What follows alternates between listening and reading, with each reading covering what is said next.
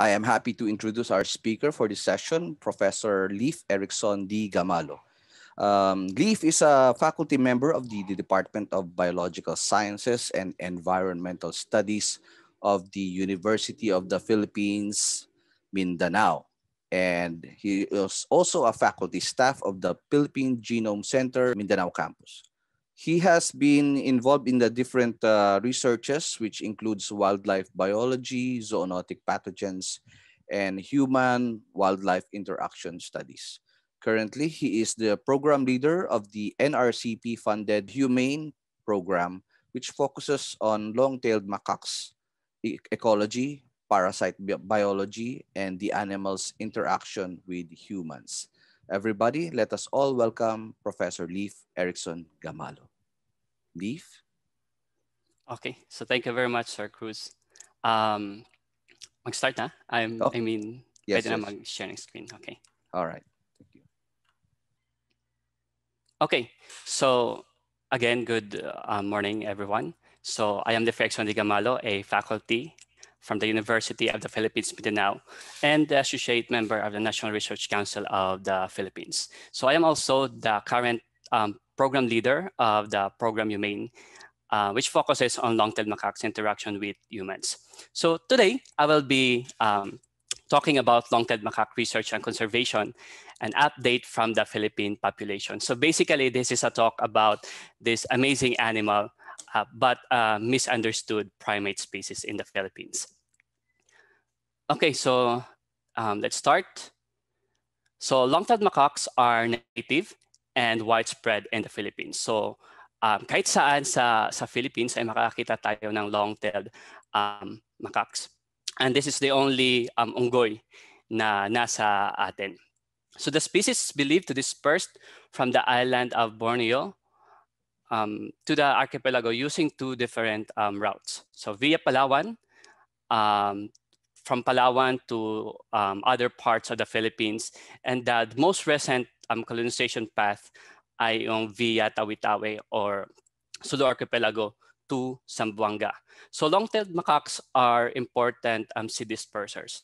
Now, ibig sabihin, they are important in forest regeneration. However, the population of long-tailed macaques in the Philippines is relatively unknown. So there are only few studies na ginawa to monitor the population of long-tailed macaques. So first, ay yung ginawa sa Palawan by Ms. Geneva Chavez and Ma'am Judeline Di Malibot, and the team of Dr. Daphne Kerhuas, who conducted a population research on long-tailed macaques in Negros and Paday Island. Okay, so in terms of the taxonomy of long-tailed macaques in the Philippines, we have two subspecies. No? So as reported by Food in 1991. So this includes the Macaca fascicularis philippensis. Ito yung widespread sa buong Philippines. And the second one is the Macaca fascicularis, which is present in the southern Mindanao, in Tawi-Tawi, in Sulu, and in Zamboanga. So morphologically speaking, they are different, no? So sa kanilang color. So yung Macaca fascicularis philippensis ay yung darker ang kulay, while yung Macaca fascicularis, yun yung mas lighter. So halos magparehas lang itsura nito sa Macaca fascicularis na makikita sa Borneo. Okay, so however, recent molecular data suggest na there are no sufficient genetic differentiation between population in Zamboanga and population in Luzon. And because of that, some authors now consider Macaca fascicularis philippensis as a junior synonym of the Macaca fascicularis fascicularis. Okay, so maliban sa updates about long-tailed macaques taxonomy, let's now discuss the updates and trends of research conducted for Philippine long-tailed macaques in the Philippines. Okay, so there are three primate species or non-human primate species in the country. Now we have long-tailed macaques, we have the slow loris, and we have the tarsier. And Among these three, Macaca fascicularis is the most studied non-human primate in the country with the highest research allocation effort. So kung makikita nyo dito, more than 50% sa mga primate research na ginawa sa atin or ginawa sa population na primate population sa Philippines ay for the long-tailed macaques. However, most of these studies were conducted or focused on the captive individuals only, while the studies in their natural habitats are heavily lacking. So as you can see here in this graph, more than 50% sa ginawa na study for long-tailed macaques were on focus sa captive individuals. And this followed by the studies na nag-utilize lang ng existing samples or data. So maybe you will ask, ano itong existing sample? Ito yung mga samples na kinolect na nung una, such as blood, tapos ginamit ulit for another research. So 34% ay malaki na. No? And as you can see here, for wild population, only 3.64% lang ang gumagawa. I mean, ang nagawa na for long-tailed macaques in the wild. And this is also the same for those research na nag-conduct for both wild and captive individuals. Okay, so knowing that, paano naman sa type ng research? So long-tailed macaques are known as model for biomedical research. So as you can see here, kadalasan na naginawa sa research for long-tailed macaques ay nakafocus sa diseases. So it's understandable, no? Because they are known for as model for medical research. And this is followed by research conducted on its genetics and for its evolution, taxonomy, and systematics. Okay, because these two are also important when you are targeting a species to be a model in a biomedical research. So in terms of its anatomy, physiology, behavior, and conservation and primate-human interaction, masyadong kulang pa for long-tailed macaques. And as you can see here, ang pinakamaliit na bulk ng study, o pinakamaliit lang na portion ay yung ginawa for their ecology in the wild. Now, this includes diet research, home range, and population. So ilan lang o ito ang pinaka-lowest na ginawa for long-tailed macaques in the Philippines. Okay, so dahil doon, no, para nating nami-misunderstood na ang long-tailed macaques. And maliban sa pagiging understudied, ang long-tailed macaques sa Philippines ay mayroon din threats and some conservation concerns.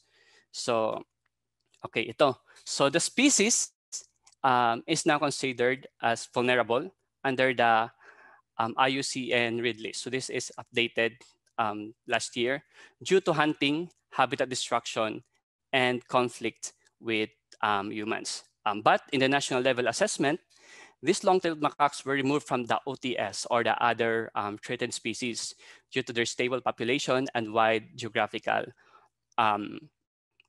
distribution. So pero kahit ganito, no, kahit may conflicting ang worldwide IUCN assessment and national level, meron din talaga mga threats na i-face ang ating long-tailed macaques. Okay, so number one, ang trade. No? So this includes pet trade and trade for biomedical research. No?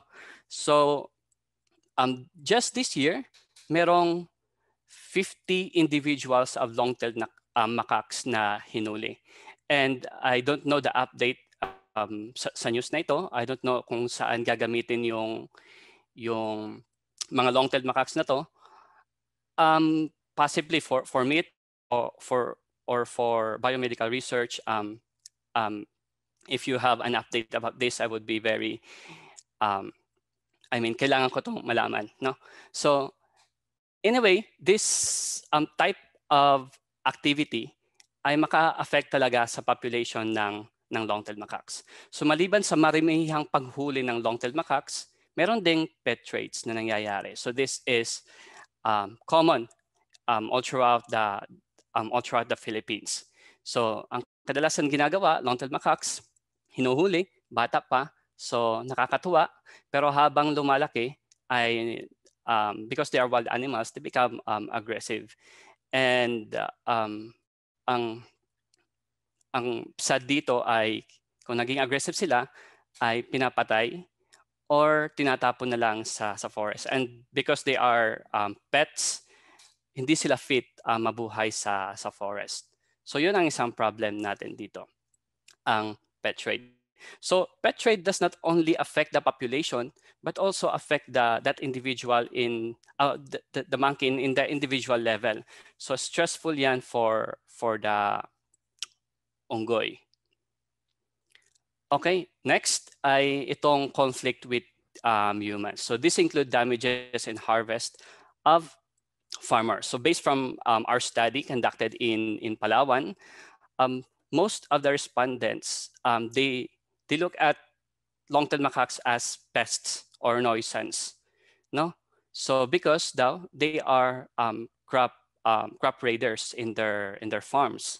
So another one of this type of conflict is the aggressive attacks. So last year, I think ito sa na-news to, and then i-feature din sa Jessica Soho na yung long-tailed macaque ay nangagat ng local person.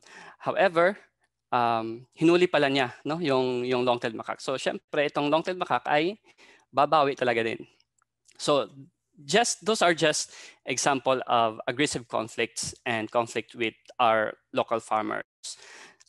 And because of this, people tend to harm or persecute these monkeys. So an example here ay yung sa nangyayari sa Romblon.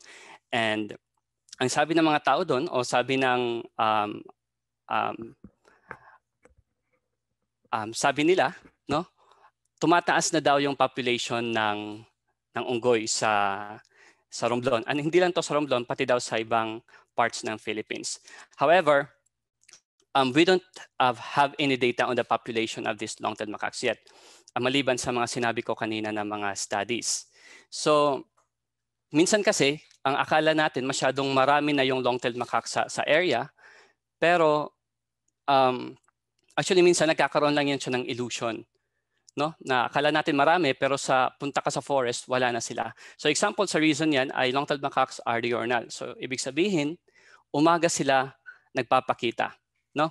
Followed by long-tailed macaques are nabubuhay sa edge ng forest, or minsan pumupunta na sa mga tao. And third, kung makita ang long-tailed macaque, they are in troops, so maramihan.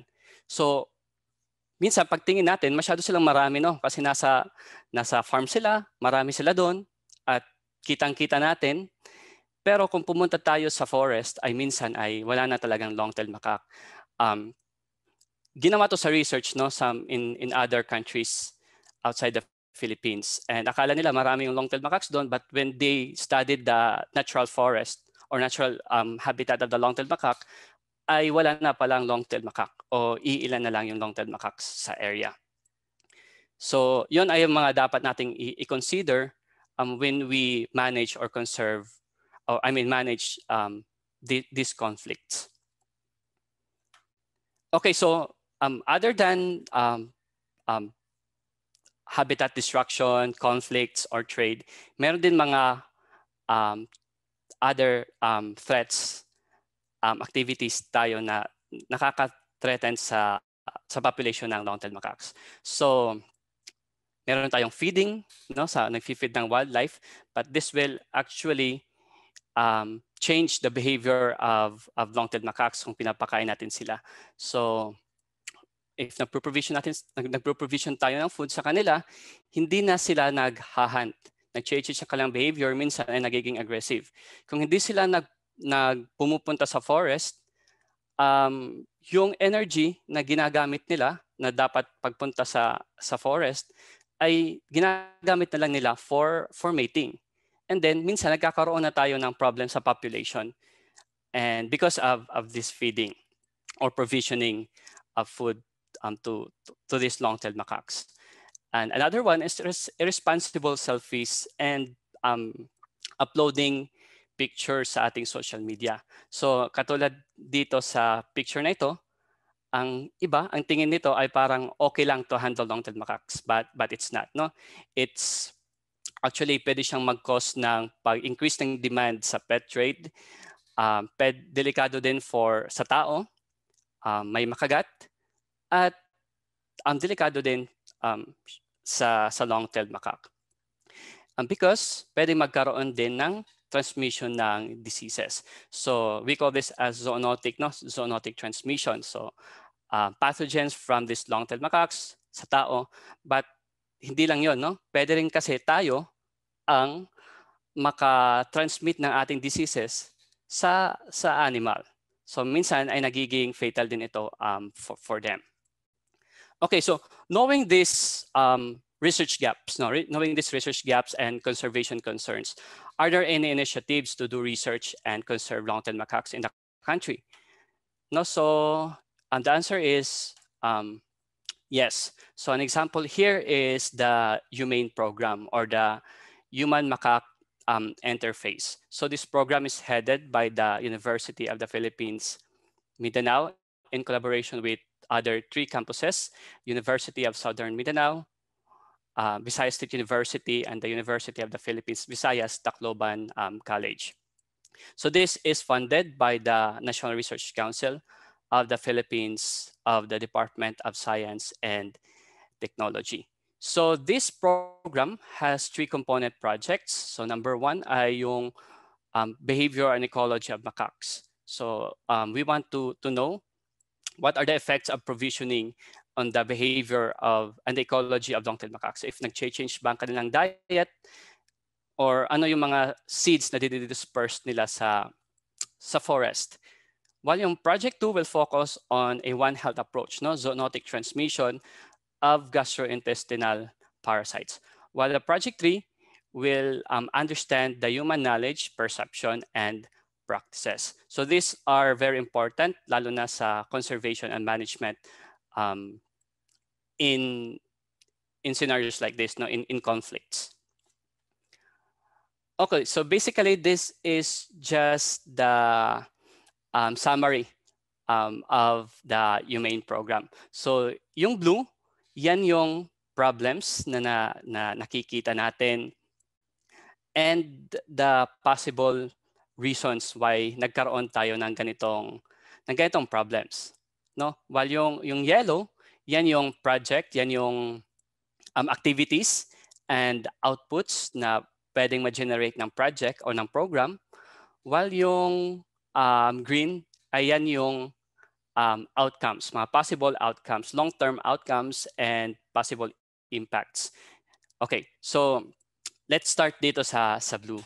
Okay, so here are the existing problems, some of the existing problems na makikita natin sa interface between humans and macaques. So example ito yung conflict and zoonosis. So this happens if we modify the habitat of long-tailed macaques. So for example, sinisira natin yung forest or change natin yung landscape, no? Ginagawa nating agricultural. So syempre doon, magkakaroon na talaga ng interaction or interface because nag-share na tayo ng same habitat. Okay, so because long-tailed macaques are tinitignan ng ibang tao ang long-tailed macaques as pests, minsan meron tayong negative perception towards this animal. So nagkokos yon ng killing of long-tailed macaques or lack of support for the conservation of this animal and its habitat. Okay, so another one ay yung provisioning of long-tailed macaques. So this will change their behavior. They will become aggressive, and this will change also their diet. And so sinabi ko kanina, long-tailed macaques are seed dispersers, no? So if mag-change ng kanilang diet, then yung kanilang ecological role ay hindi na nila magagampanan, no? So for example, pinapakain natin siya sa isang area, for example sa road, hindi na sila pupunta sa forest kundi ang kanilang nakain ng mga prutas ay nasa beside lang ng road. So yun ay isang example. And because we are both primates, we share the same resources. And sometimes, yung nasabi ko kanina, may competition. May competition din. Okay, so from these problems, binuo ng DOST, NRCP, and our team ang Humane Program with 3-component projects. No, ang project 1 ay gustong malaman sa interface na to ang saunggoy na part, no? While yung project 3 sa tao, gusto namin malaman kung sa side naman ng tao. While yung sa project 2 will investigate the indirect interaction between these two species through investigating zoonotic pathogens. So these projects will generate results that can be used for creating an index of zoonosis and conflict. So ang gusto namin dito ay to generate an index that will measure the likelihood that a conflict or zoonosis will happen in a particular area. And this was also needed for policy recommendation or amending policies, not only sa local government unit, but also sa tourist area management. Third ay yung magagamit for awareness campaign to change some negative perception or belief of people towards long-tailed macaques. And for the scientific community are publications. And these outputs will now be used to mitigate conflict and zoonosis. And this will, we aim that by mitigating the conflict, this will impact the society by promoting yung healthy, safe and healthy people, no? Less stress for both species, sustainable and safe tourism, and then the environment, of course, sa conservation ng long-tailed macaques and its habitat. Okay, so are there any, aside from Humane, are there any initiatives na meron tayo ngayon na ginagawa? No, of course, meron din. No? So ito ang Philippine Matching project. So this is our proposal. Nasa proposal stage pa lang sila. I mean kami. So I hope merong mag-fund and this will target the macaque trades happening in the Philippines and also population monitoring in different areas in the Philippines. So Philippine Matching stands for Macaque Trade Survey and Population Monitoring Project. Okay, so the next one is adapting a guideline or the guideline of IUCN for primate photography. So as what was discussed kanina, meron threat then for long-tailed macaques or other primates ang irresponsible selfies and posting of pictures ng species sa social media. So the IUCN created these guidelines and we will be adapting this in our project. So we are already in the process of translating the guidelines into Tagalog first and then sa ibang language na meron tayo dito sa Pinas. And of course, new researches ng students and other researchers. No? So example dito na bagong ginawang research ay yung study ni Ms. Chinalindol Santos and our team. We conducted a behavioral study in Hindang, Leyte. And another interesting research conducted for long-tailed macaques ay yung ginawa ni Sir Calvin Meneses. He is a faculty in UPLB, so it's an anthropological approach. So it's very interesting. And with these initiatives, I hope that we will understand, clearly understand this misunderstood primate in the Philippines. And I think that would be all for my presentation. And I'm ready for question and answers. I mean questions. Okay. Hello. Thank you, Lee, for that very interesting presentation. I hope na tuloy-tuloy ang inyong research, and we hope for very good results in the future. Okay. So the floor is available for your questions. If you want to send in the question, just put it in the chat box. I have listed a few questions here.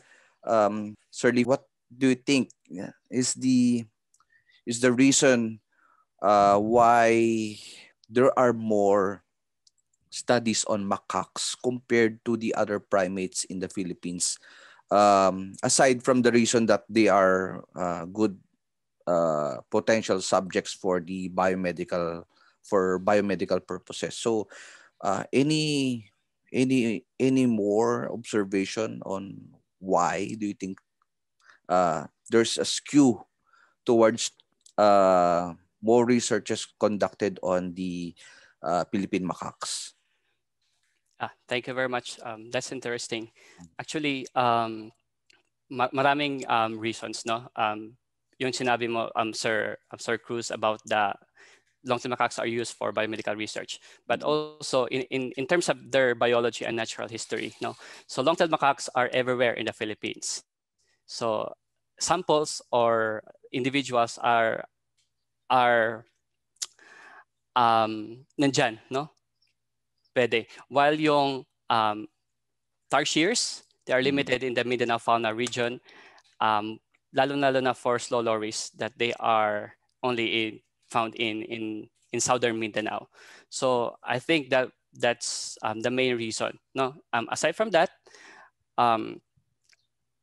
these tarsiers and slow lories are nocturnal. So mas mahirap silang hanapin compared to long-tailed macaques. Any chance na may reason din ba ang yung pagiging charismatic? Would you consider that long-tailed macaques are charismatic than tarsiers or slow lories? Ganun ba? I don't know, but these primates are all charismatic, no? Lalong-lalo na actually itong slow lories. Slow lories are very charismatic. They are famous in pet trade din kasi cute sila. But again, pet trades sa slow lories and other primates are bad, no? Not only for them, but also for us, no? For us humans. Kasi for example, itong slow lories, they are actually venomous. So akala natin cute, but yun, actually they are venomous. So same with goes to other primates. So they are not for pets. Wala lang, na curious lang ako kasi I think it would be one good thing that your program can look at, especially when you're looking at the sociological part. No? Of course, there are certain reasons why there are perceptions. Siguro, pwede nyo i-include yun sa perceptions ng tao. Di ba? Pwedeng perceptions ng scientists or ng tao. I don't know. Pero yun nga, it's something na curious ako kasi aside from, the normal reasons, which is yung tinatawag nating uses and gratifications for that purposes, ay baka meron pa, no? It could be more of the historical or sociological component. Okay, we have a question from Kim Desena. How do you physically differentiate between the Philippine long-tailed macaque and the long-tailed macaque from Indonesia and Malaysia? Are there long-tailed macaque from Indonesia and Malaysia present here in the Philippines? Are they kept in zoos? Long-tailed macaques, yeah, they are long-tailed macaques are found all throughout Southeast Asia, no? So there are individuals or populations of long-tailed macaques in those countries. So physically, no, speaking, yung sabi ko kanina, long-tailed macaques in the Philippines are based from other studies, they are darker, no? Darker yung kulay. While yung nasa Borneo na part ay yun yung mas lighter. ang kulay. I actually observed them when I went to Malaysia, and makita mo talaga ang pagkakaiba, no? Yung kulay talaga ang pagkakaiba. However, in terms of the genetics ay hindi pa masyadong magkaiba yung dalawa, no? That's why ngayon ang ibang authorities ay kino-consider na itong Philippine long-tailed macaques ay part pa rin siya ng malakihang population na ma-observe din natin sa other countries such as Indonesia and Malaysia. Mhm. But do we have also populations of these long-tailed macaques from Indonesia and Malaysia? Meron ba? Like, are there populations of those kinds of macaques in the Philippines? We don't have, no? Mhm. In the wild. Yeah, in the wild. Of course, sa may mga nagpepet kasi long-tailed macaques are traded, no? Hindi lang sa within Philippines. Also inter-country na trade, meron din yan. Would there be a possibility that local populations of these exotic macaques can establish themselves in the future? Yeah, there's a possibility. Long-tailed macaques are very adaptable, and in other countries, no, I forgot an example of that island. So anyway, may naka-establish ang long-tailed macaque doon. So they are considered there as introduced species. So I'm sorry, I forgot the exact location. Okay, so from Melaine Blessy Mendez, her question is: are there cases of people bitten by rabid long-tailed macaques? So the operative word is rabid. Rabid. I'm not quite sure, no, kung meron na. But sa pagkakaalam ko ay wala pa akong narinig about that. But there are bites, no? May mga cases na magbite sila. So kadalasan ng kinakagat, if you will ask, ay yung mga leeg, mukha. So yun ang mga targets nila. So same way, kung nag-aaway-aaway sila, yun ang kanilang target. So for rabid, but I don't know. But in any case that you are bitten by a long-tailed macaque, it's protocol that you have a rabies shot, right? Yep. Okay. Tama. So make sure that sino man sa inyo makagat, make sure na magpaturok kayo, ha? Okay. So from Senevix Maniago, has there been a study or a case where there's an infestation by long-tailed macaques on residential areas? So if there are, were there any solutions forwarded by this study or by this case? Other studies, I'm sorry kung may study na about long-tailed macaques na nag-infest. Invest in residential areas. I think baka hindi naman study, it could be a case. There's case and there's also a study, no?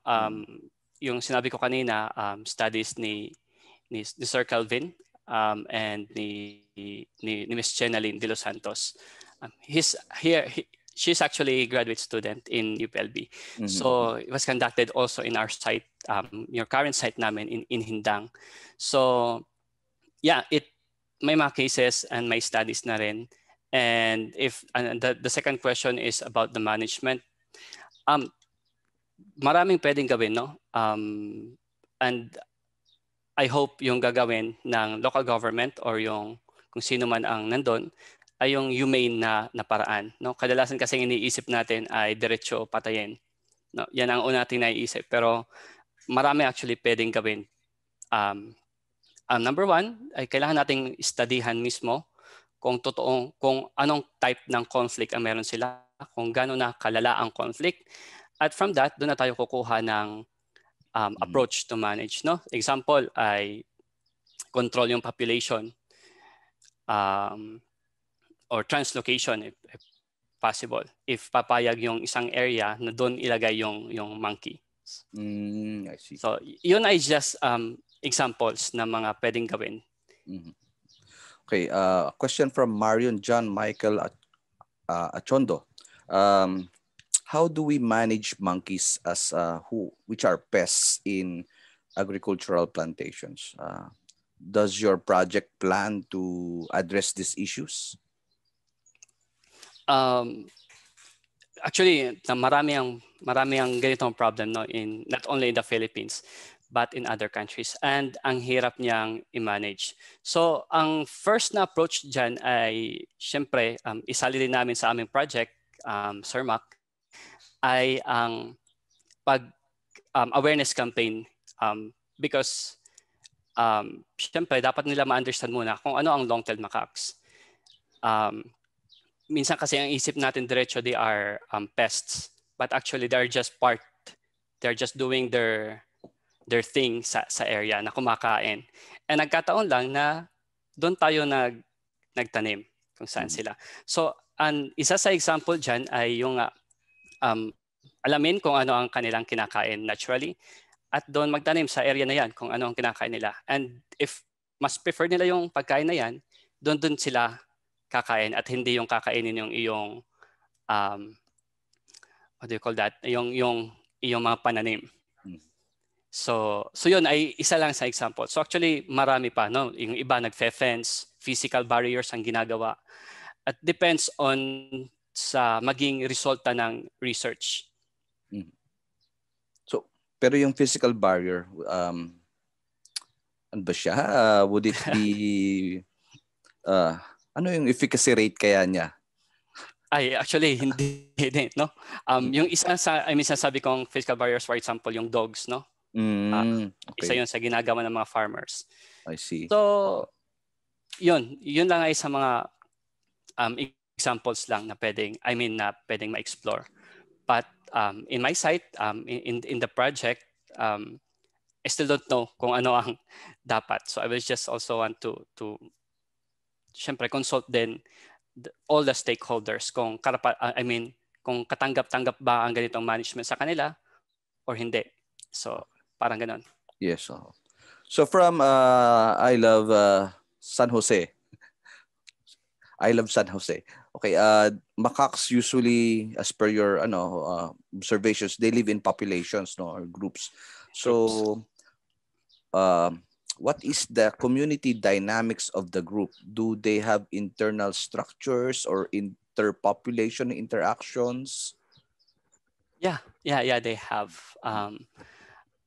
They have this alpha male, no? This alpha male is the leader. So that's the social structure ng long-tailed macaques. So they have that. No, kadalasan sinasabi nila na hulihin daw yung alpha male. Pero actually kung hulihin mo alpha male, meron din magpapalit sa kanyang position. So it's ganon siya kahirap i-manage din in some areas. So aside from alpha male, meron din silang mga yung mga female na mga dominant, ayun ang nagsusunod-sunod. And then followed by the subadults, then juveniles, and then syempre the infants. So pag merong interpopulation or hindi naman na, how about yung population versus population? Ano yung typical na observations nakikita mo pagdating doon? So you mean yung troop wars, no? Oo, parang ganon. May clan.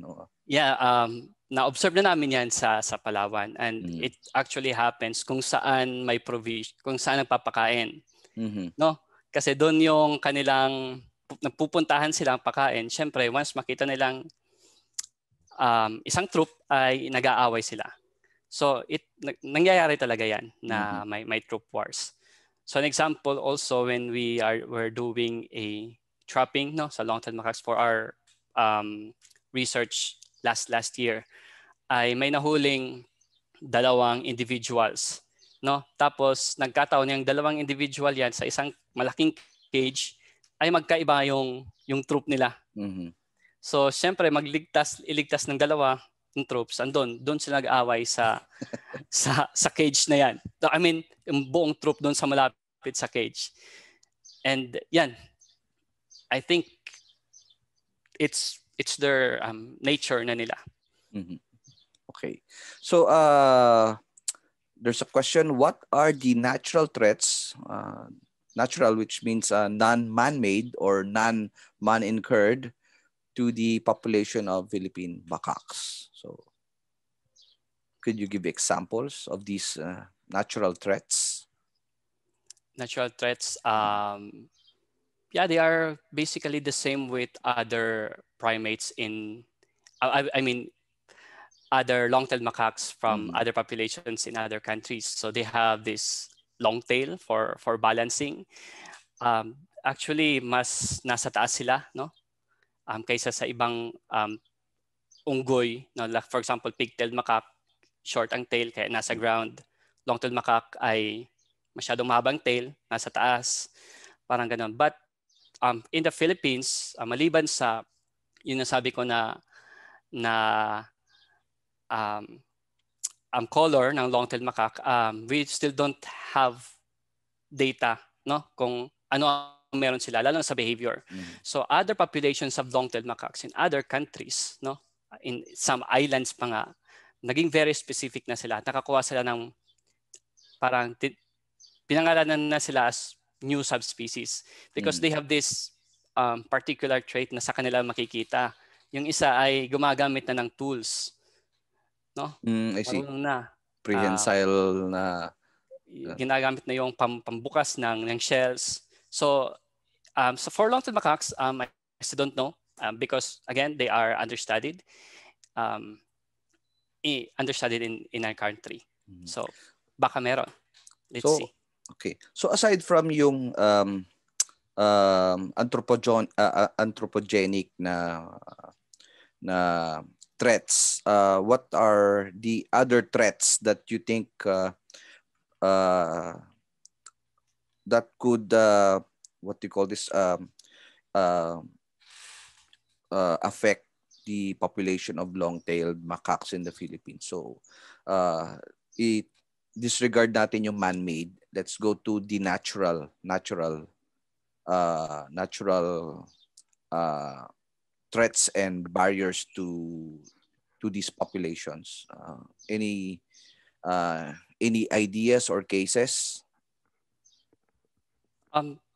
These long-tailed macaques, yung population nila kaya hindi man ganon pa ka problematic, no? Kaya man nila no mas magparami. So in nature, they have this, predators, but it's sustainable. Hindi sila naubos because of the predators lang. Mm-hmm. And possibly mga bagyo and climate change may affect the population of long-tailed macaques. How about natural sickness? Meron kayang something like a pandemic within their population?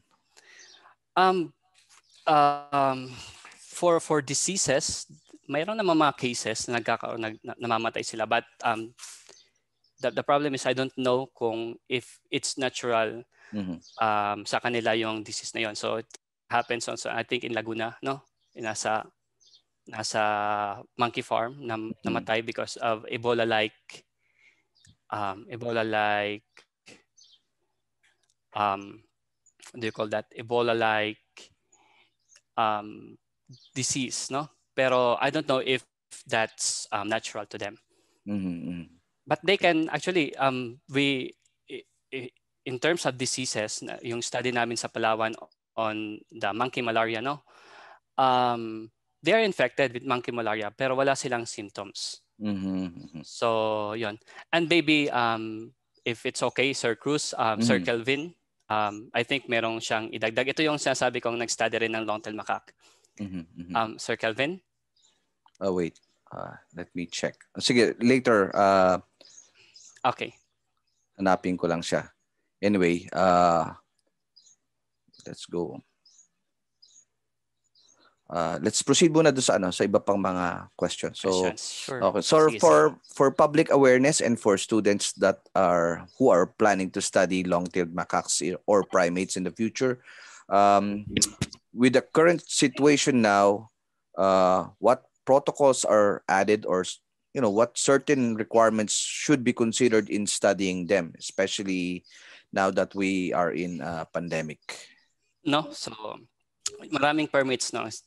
Sa aming project pa lang I mean sa program ay marami kaming kinukuha na ngayon na permit, no? Number one ay nasa Mount Apo kami, so we need what do you call that? PAMBI permit, no? PAMBI certification. And syempre DNR permit needed, lalo na meron kaming collection ng feces and representative plant species na kinakain nila. And if there's handling, no, long-tail macaque, you need IACO clearance, lalo na if it's invasive. So kinuha ko yung IACO clearance when I studied long-tail macaques in Palawan kasi may handling na nangyari. But for this project, it's non-invasive, but we still needed some daghan o maraming permits. So nandyan yung permits from NCIP, permits from DNR, permits from ethics, and of course, local government unit permits. So yun, no? Yun ang mga kadalasan na kukunin ng student kung mag-study ng long-tailed macaques. Yes, and or I believe wildlife din. And I think our condition now, our situation now is currently, it's in flux. So just make sure that you communicate with the proper agencies and authorities to make sure that everything you do is above board. So let me call on Sir Kelvin Meneses to yes give po. Hi sir, good morning. Hello? Yes, Kelvin, we can hear you. Apo. Nag-interrupt ako kay Sir Lief, nag-message ako sa kanya kasi yung tanong po ay may nagtanong nung tungkol sa ano yung iba pang natural threats sa macaques na hindi man-made, hindi man-incurred. I think yung point ng project nila ay tingnan yung beyond doon sa natural, titingnan talaga yung human and non-human primate interactions, isa doon sa components, I think. At yun din yung ginawa ko doon sa study ko noong 2018, hindi ko pa lang siya na-publish. Pero sa subit naman yung case na ito, at ito primatology yung approach. So yun po sana yung mas titingnan. Kaya sobrang interesting ng program ni na sir dahil mas holistic yon. So titingnan yung zoonotic na aspect, titingnan yung population monitoring, titingnan din yung human non-human primate interactions. So yun po, I think lumalabo na sa perspective ng anthropology yung idea ng natural threat dahil sobrang yung mismong ng IUCN, nalilito sila kung vulnerable ba or hindi kasi nga yung batay doon sa data, walang masyadong malinaw na data. At saka bukod pa doon sa walang malinaw na data, hindi rin nakikita kung paano ba talaga nakikita yung threat, sino talaga yung, kasi iba po yung kaya hindi rin siya inaaral dahil hindi naman siya nauubos, parang ganon. Hindi kagaya nung halimbawa ng slow loris, hindi pa ako nakakita ng slow loris sa Pilipinas. Nakita ko yung isang study pero ang tagal na, pero wala pa talagang nag-aaral din nun. Yung sa tarsier iba rin kasi iba yung mas charismatic ang tarsier, I think, sa perspective ng biologist. So, yun po, maganda yung project dahil lalagpas doon sa idea ng natural na threat. Makikita na may talagang at entanglement sa pagitan ng natural at hindi natural, human at non-human. So, thank you po sa opportunity. Yun po. Thank you, Kelvin, for that input. Okay. Actually, gusto ko rin na mabasa na yung paper. Sa perspective ng anthropology, very interesting din. Minsan kasi nagiging bias, no, sa perspective ng biologist ang ganitong study. Yes. So that's why needed na yung mga sa social science na research. Okay, thank you. Okay, a question from Neil Bert Moniva. Are there movements or trade of Philippine macaques to other countries? Yes. Actually, nag-stop siya noong 2015, I think. If hindi ko nakakalimutan, nag-stop siya noong 2015 because of, yun nga, sinabi ko kanina yung problem sa Ebola-like disease nila. No? So, but I think ngayon, meron pa rin hanggang 2020, 2019. Meron pa rin trade na nangyayari from the Philippines to other countries, especially sa United States. And I think based on my readings and also my opinion, mas maglala pa to, no? Mas marami pa tayong matrade sa taas I mean sa ibang countries kasi dahil sa COVID-19, no? Paggawa ng vaccines, testing, so it's possible. Possible ngayon. So a follow-up question from Mr. Moniva. I think siguro for the benefit of our audience, are there existing policies that prevent the hauling and trade of these long-tailed macaques across the regions in the country? So what is there a specific law, act, or guideline or regulation that is being implemented by the government right now? I think I can only enumerate dalawa, no? Yung syempre yung 9147 Wildlife Act. So hindi man yun siya specific, but cover niya ang long-tailed macaque. And again, yung sa animal welfare, no? So animal welfare, minsan kasi yun, no? Yun ang examples. But if you need specific guidelines in long-tailed macaques in the Philippines, actually parang wala pa. No? So inas din to ng IUCN sa akin if there are already these existing guidelines on how to conserve, on how to manage, wala pang ganon na guidelines on how to manage conflict in the Philippines, wala pa. So yun ang isa naming target din for this program. Ano pa ba? Wildlife trafficking, namamonitor naman siya. Kasi part ata to siya ng CITES, Appendix 2, I think. And yun yung malalaking organization o law na nagpro-protect sa ating long-tailed macaque as of now. So okay, so if you think yung meron pa kayo ibang nakitang laws, siguro you could just put it here, the chat box for everyone to see. Okay. So from Dayanara Lanwang, do you happen to know if there are any macaque species that have already acquired the novel coronavirus? Pwede siguro siyang may international case na ba? Or? If you ask me kung may narinig na, wala pa, no? Wala pa akong narinig. But it's possible, no? Because primates, nangyari nata siya sa gorilla, no? Sa ibang bansa. But for long-tailed macaques, I don't think so. Lalo na sa Philippines, ha? I'm just talking about the Philippine population here. Wala pa akong narinig. But it's possible, no? I don't know sa ibang bansa kung meron na. Yeah. There's always a possibility. So, when you handle your macaque, make sure na ano na lang din, mag-ingat na rin tayo, no? Okay. Yeah. So from Kim Desena, so keeping macaques as pets are common. It's common in the Philippines. If someone approaches you, for example, they want one, how would you respond to it? It's actually as a faculty, no, as a teacher. So I think that would be my approach.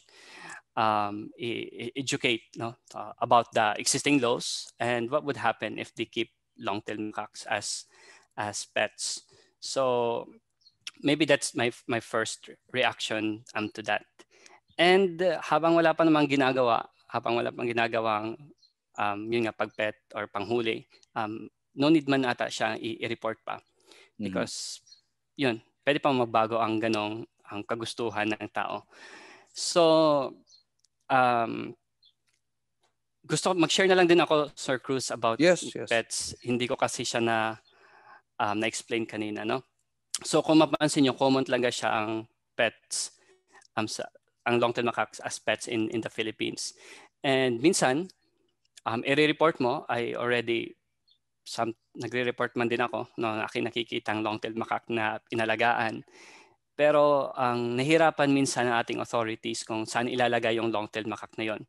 Walang masyadong paglalagyan. Hindi naman pwede silang pakawalan sa forest kasi babalik din sila sa tao. So it will cause again a conflict, no? And yun, minsan nahirapan din yung ating authorities kung saan ilalagay, lalo na for long-tailed macaques kasi masyado sa marami at dapat malaki din ang kanilang cage. So may time na rin nag-report ako ng long-tailed macaques sa DNR na inaalagaan. Ang walang nagawa din ang authority kasi walang paglalagyan ng long-tailed macaque. So ang ginawa na lang, require na lang yung may-ari na palakihin ang kulungan at yun nga. Pero for me, hindi pa rin yun sapat, no? Hindi pa rin yun sapat, and it's sad na nahuli pa tayo sa ganong ang guidelines. So yun ang kailangan natin ng guidelines din, Sir Cruz. Paano isolve ba ang ganyan? So actually marami kayong gagawin. Maraming gagawin ang sector ng mga scientists to make sure that the plight of these long-tailed macaques and other species, yung mga primates especially, they live in conditions that are acceptable naman, no? So from Neil Bert Moniva, you mentioned about the population reduction as a method in alleviating human macaque conflict. So is gathering for regional trade an option or modality in reducing the population? So parang you get them from one community and then trade it big time sa ibang bansa, something like that? Ay, hindi. Yun bang, I hope na tama yung pagkakaintindi ko doon sa question ni Neil Bert Moniva, pero that's how I see it. But yeah, I think hindi ganyan ata mag-work ang trade, no, sa atin, no. Ang trade sa atin ay kumukuha tayo ng wild population. Wild individuals from the population, and then pinaparami natin sila, and then yung mga anak, yun na yung i-trade. If that's hindi, so kung ganyan ang nangyayari, no, hindi siya talaga maging sustainable ang ganyang pamamaraan. Kasi kumuha tayo doon, dadami pa rin sila hanggat hindi natin makita kung anong root cause, no? For example, feeding, no? Available ang pagkain for them palagi. So magpaparami pa rin sila. Kukuha lang tayo ng kukuha. So yun. I think the trade is kukuha ka ng population, paparamihin sa farm, and then yun ang i-export. So minsan din, sa ganitong ang practice, nagkakaroon tayo ng wildlife laundering. I don't know if tama aking pagkaintindi sa laundering, no? Sa farm, sinasabi natin na kinuha natin sila, they are captive bred, no? Mga anak na to. Pero minsan, mga wild pala ang ating pinapadala. So, posible mangyari yan. Lalo na kung walang guidelines talaga na clear, na available sa public. Okay. So yun. Thank you. From Cyrus Silvosa Bilyado, Sir Lief, in case you have some data, does caging or putting enclosures around macaques increase their aggression? How should animal parks house these macaques and other primates? Kadalasan kasi nalagay na sa cage, yun na yung mga tino-turn over na o dinodonate na, hindi ko alam if tama ang term, tino-turn over na may-ari kasi they are aggressive. So kung mapansin mo, mapansin natin, mas nagiging aggressive na kung nasa cage. But hindi sapat ang maliit na cage for long-tailed macaques because again, they are very smart. They have feelings, no? As primates na may ganun ba na, so nagkokos din to ng mental health problem for long-tailed macaques, and this has already been documented many times na itong caging ay hindi lang nagkokos ng aggression pero nagkokos din ng mental health problem for the species. Okay, so our next chats are actually our comments from Ma'am Judy Malibot. Well, she says that regarding the slow lorries, nagkaroon lang ng pandemic, kaya tutuloy naman yun after the pandemic. Yeah. And the slow lorries, for everyone's information, are only found in Simunul, Tawi-Tawi, and a preliminary study was done in 2018, but due to many reasons. Probably it was not followed up. Okay. Any more questions? Okay, from Glezi Norial. Here in the Philippines, has there been any documentation on the natural predators of long-tailed macaques? I think she's referring to probably published literature. Published literatures. I don't know if there are published literatures about Siguro, long-tailed macaques. mukha naman kasing siguro sa atin intuition natin kinakain naman siya ng Philippine sawa, ng eagle, no? Pero 'di ba, iba rin talaga yung there's literature saying that or what do you think? So may mga news na rin, no?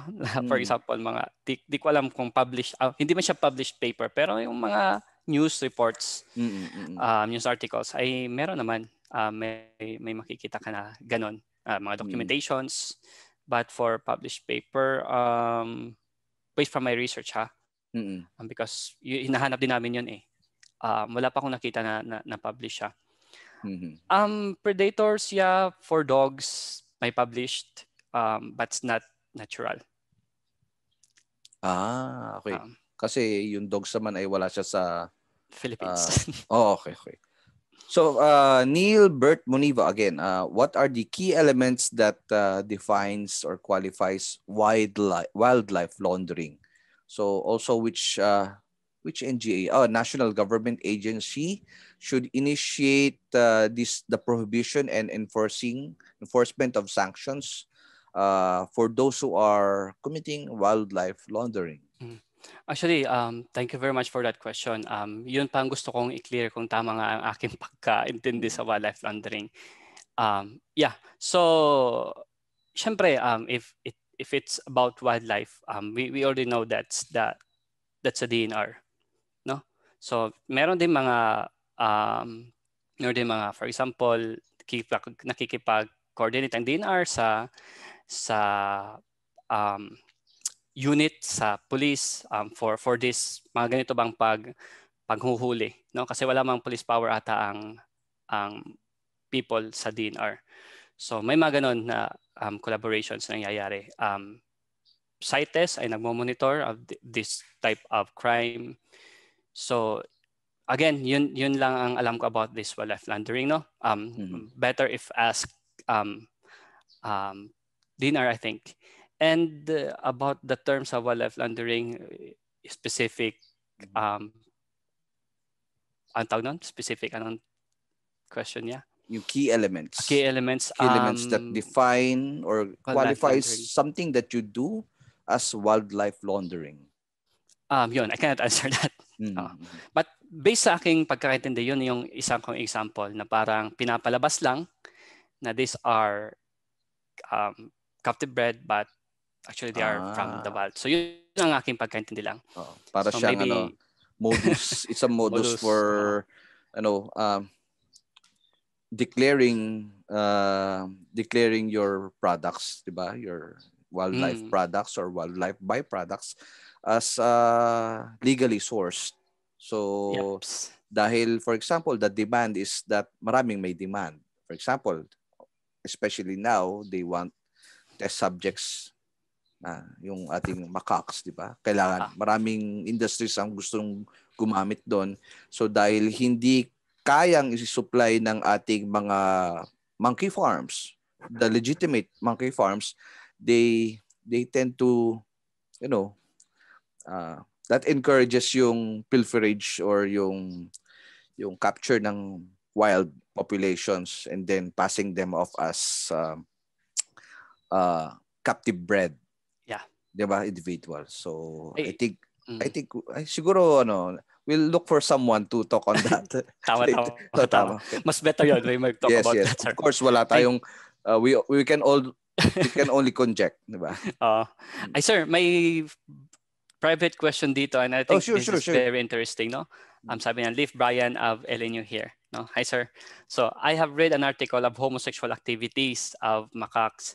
Di rin sure kung long-tailed siya. Hindi daw sure if it's long-tailed. Meron ba daw na-observe ang team namin? Okay, no? So this is very interesting and we are actually planning to write this with Sir Kelvin and my RA now. So we have observed homosexual activities of long-tailed macaques in the Philippines. So what is and parang mas naging interesting to siya kasi yung gimamount ay yung alpha male. Oh, really? Yeah. So Okay. ang nangyayari based sa aming observation, 6 times na to nangyayari. So after na kumain, then si alpha male ay magmate sa females, and then this alpha male ay minamount naman ng other adult male. So 6 times, it's always siya palagi ang nasa ang gimount ng male. So yeah, I think it's not only in primates but other primates, no. Bonobos are already known to do this homosexual activity. Bonobos actually parang chimpanzee yung itsura pero ibang species. Interesting nga, no? Okay. So from Chester Breach, Kuta, probably na-mention mo na to kanina, but he asked what places in the Philippines where the long-tailed macaques are present. Just general view lang of their population in our country. Long-tailed macaques are everywhere sa Philippines, no? Kahit nga sa mga maliliit na islands they are present. So in terms of the population, ito yung gusto kong i-point out because we don't know anything about kung ano ba talaga ang nangyayari sa population ng long-tailed macaques. So ang general view natin ay they are stable or they are increasing. But as what I mentioned kanina na minsan nagiging illusion lang, no? Kasi nung malapit sila sa tao, maramihan sila na nagsasama-sama. So ang tingin natin parang stable, marami. Pero if we study their natural habitat in the forest, ay posible wala tayong makita. So ulitin ko ulit na ginawa na to na study sa ibang bansa, particularly in Indonesia. And then yun ang nakita nila. Wala nang long-tailed macaque sa forest o ilan na lang long-tailed macaque sa forest. But I'm not saying na ganun din ang nangyayari sa Pinas, but there's a probability na same din ang pwedeng mangyari sa Pinas.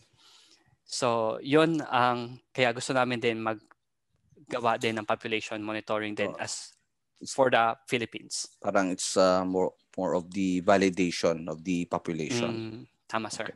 So, siguro wala nang ibang natanong, but I have 2 more questions. So, personally, sure. ko lang naman nito. Let me just state this. So, would you consider a larger network or program in order to strengthen your research on long-tailed macaques that would be participated in by other SUCs in the regions, no? So, I've seen na meron kang from Mindanao and Visayas, but I think parang wala yata from Luzon.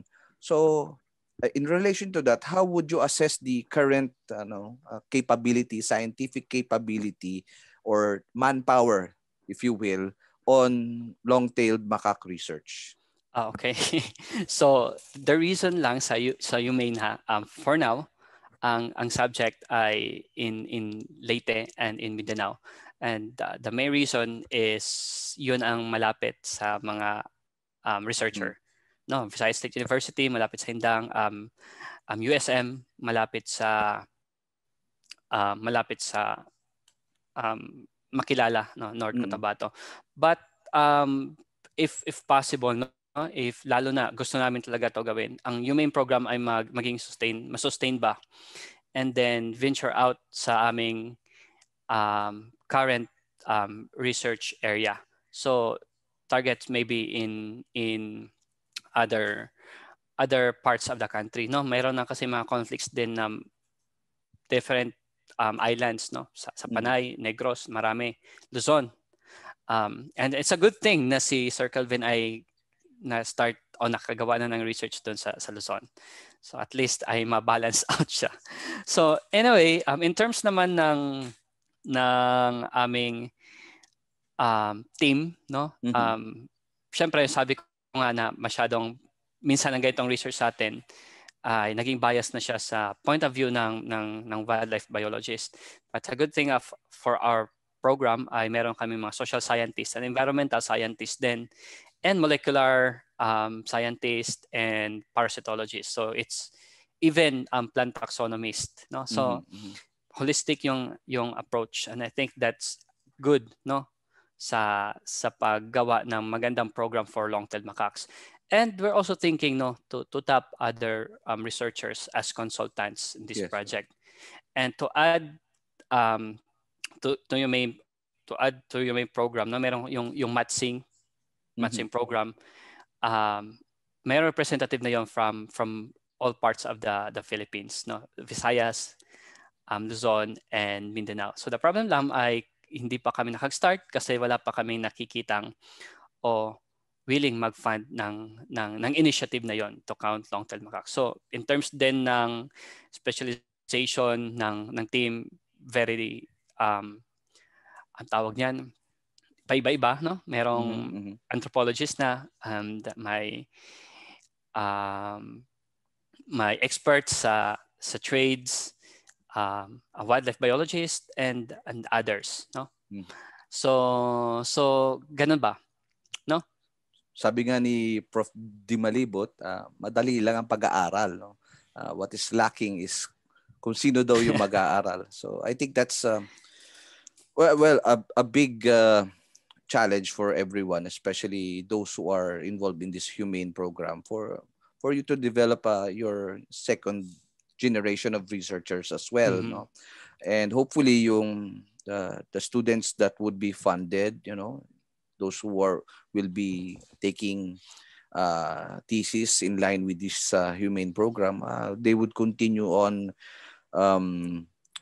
doing their research, even though they are employed as elsewhere. They continue on doing the research on the long-tailed macaques.